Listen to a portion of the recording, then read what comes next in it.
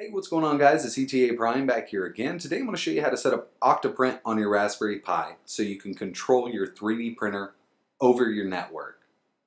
I'm going to be using Wi-Fi here, but this will also work with Ethernet.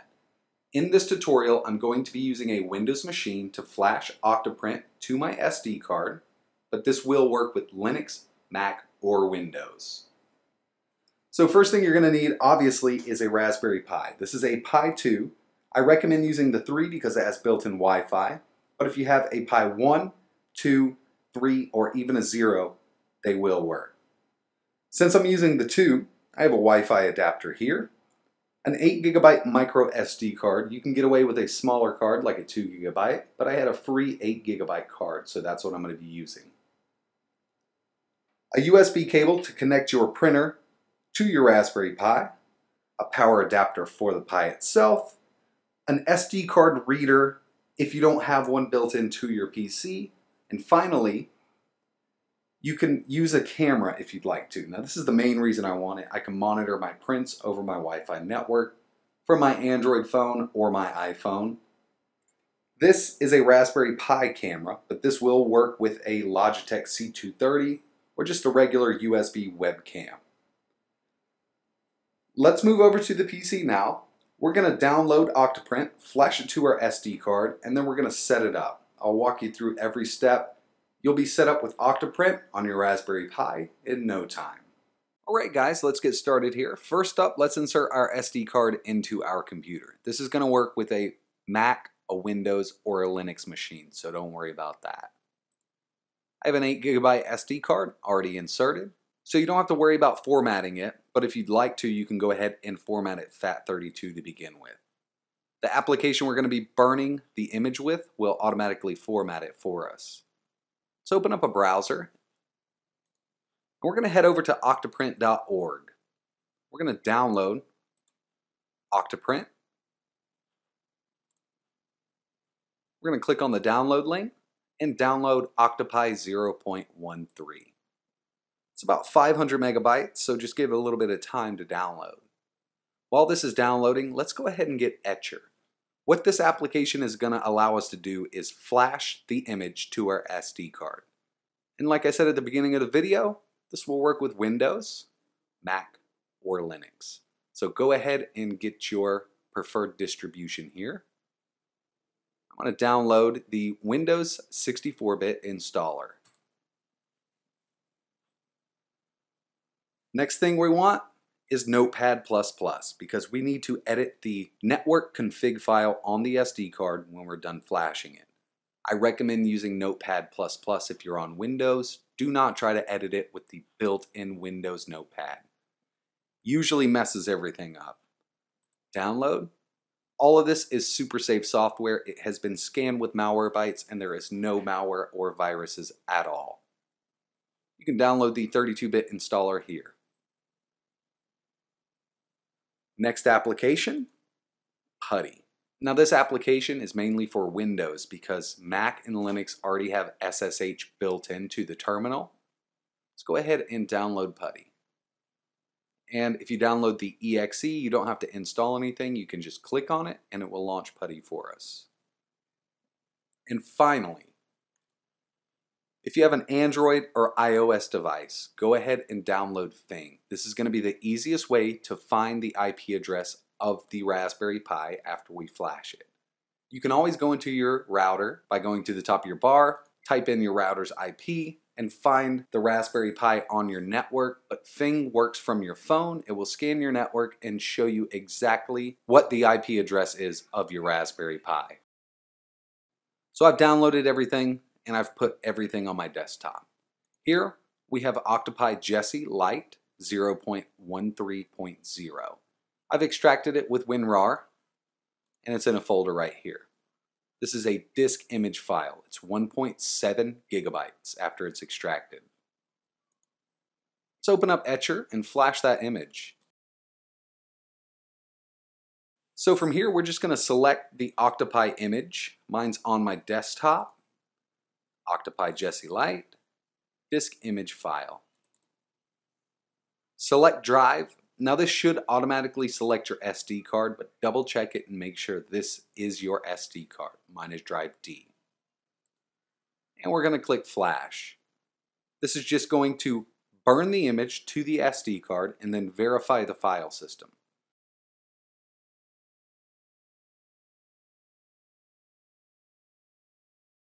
Alright, so the flash was complete. Now we need to set up our Wi-Fi network on the SD card.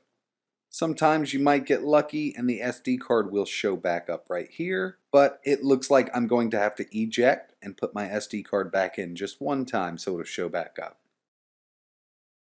And there we have it. We're going to open it up. And what we want to find is octopi network.txt.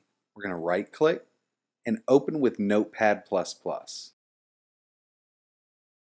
From here, I definitely recommend reading through it. It tells you everything you really need to know.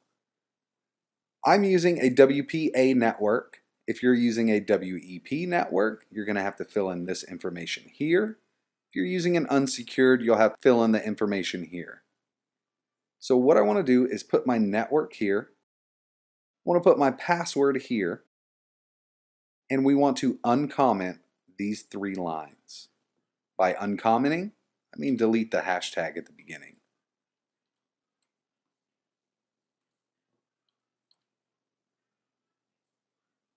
We're going to click Save, File, Save, and that's it. We can now place the SD card in our Pi and boot it up. So if you're using a WEP, you'll need to uncomment these after you fill in this information here. If you're using unsecured, you'll have to uncomment these 3 lines. So what I'm going to do now is just fill in my correct information and we'll move back over to the Raspberry Pi. Okay, so now that we have the SD card flashed, we're just going to place it into our Raspberry Pi. I'm also going to connect my Wi-Fi adapter. Now if you're using a Pi 3, you won't need an adapter. So a little earlier, I printed up a Raspberry Pi case with a little camera holder because I am using the Raspberry Pi camera. Very simple here. What I did was I attached a little L bracket. The printer I'm using is a TiVo Black Widow and it has open build rails. So these little grub nuts on the back will connect right to the side of my open rails. Let's go ahead and just slide the Pi right in there. Very nice. And as you can see, this little tiny, so it'll move in every direction we want it to. We go ahead and connect my ribbon cable to my CSI port. So this is pretty nifty to be able to use this, but if you have a webcam, it will work over USB. I just had this laying around. This is a 5 megapixel first generation Raspberry Pi camera, so I figured I'd use it. So what I'm going to be doing is just mounting my Pi here, and I'm going to mount my camera right here, so it's pointing directly at my bed, and I'll probably go up a little higher. Now you'll have to figure out how you want to mount your Raspberry Pi. You want it just to, sit next to the printer or whatever you want to do with it. But I figured this way would be easier for me. So as you can see, I have the Raspberry Pi and the camera mounted. It's pointing directly at my bed. And one thing I'm going to do later on is put another L bracket just so I can secure this at the top also. But for now, looks pretty good and it'll work fine. We need to go ahead and plug in our Raspberry Pi's power cable.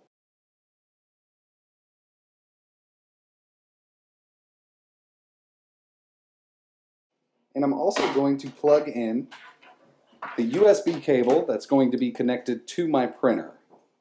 So after everything is connected, go ahead and turn your printer on. Then we're going to move back to the PC.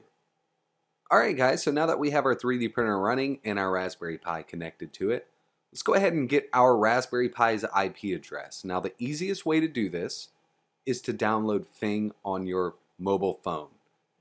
I have an iOS device. I'll leave links in the description for you. This is a very easy network scanner. It's also available for Android. So all you need to do is make sure your mobile device with this app installed is connected to the same network you set up in the Raspberry Pi's config text. Scan your network and find the device that says Octopi.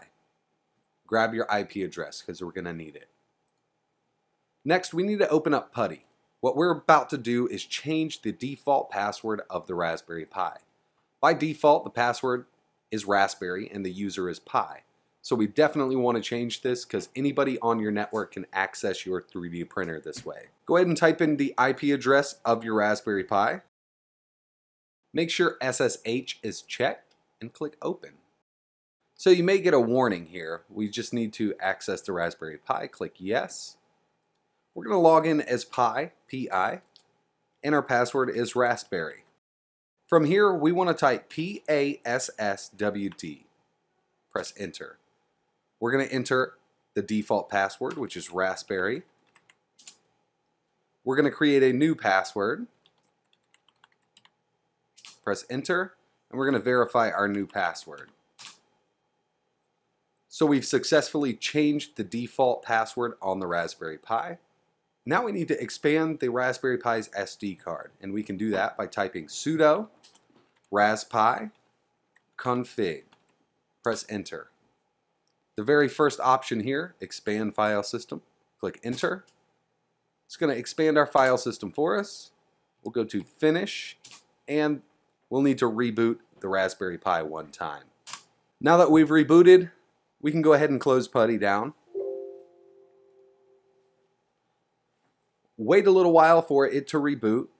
We're going to open up a browser. Any browser should work. I use Chrome here. And at the very top, we're going to type in our IP address of the Raspberry Pi.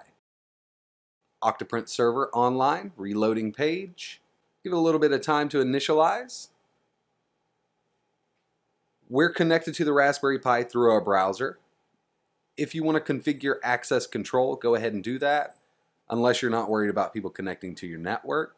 But I'm just going to enter quick password, username, and click Keep Access Control Enabled. Now I'm going to log in, connect to my printer, detecting baud rate, and we're now connected to our 3D printer.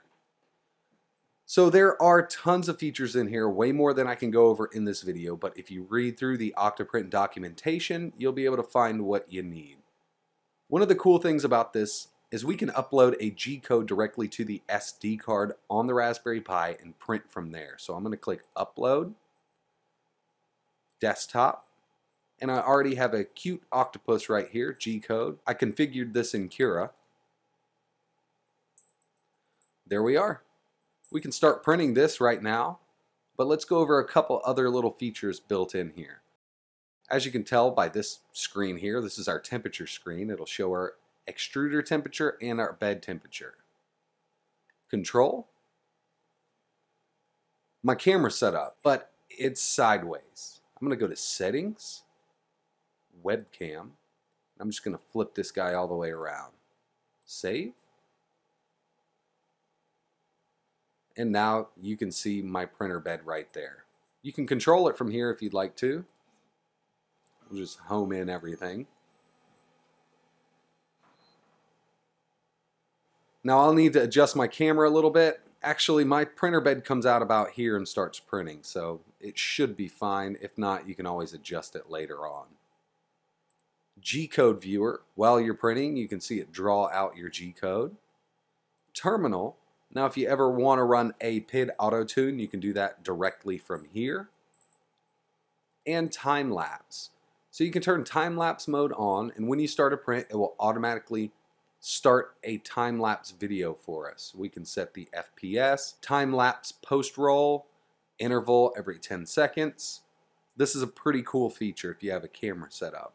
And this will work with USB cameras. So that's it for this video right now. I'll make another video later on down the road to show you guys how to slice directly from within Octoprint. Now this has a Cura slicer built in, but you'll need to set up your profile values and everything like that. There are tons of settings in here, so if you want to experiment with it, go right ahead. If you mess anything up on the SD card, you can always reflash it. Now that you've set it up once, you should have no trouble doing it again. And it'll be a pretty quick process the next time you want to set this up for yourself or a friend. I really appreciate you guys watching. If you could, hit that like button and subscribe because I got a lot more coming. And like always, thanks for watching, guys.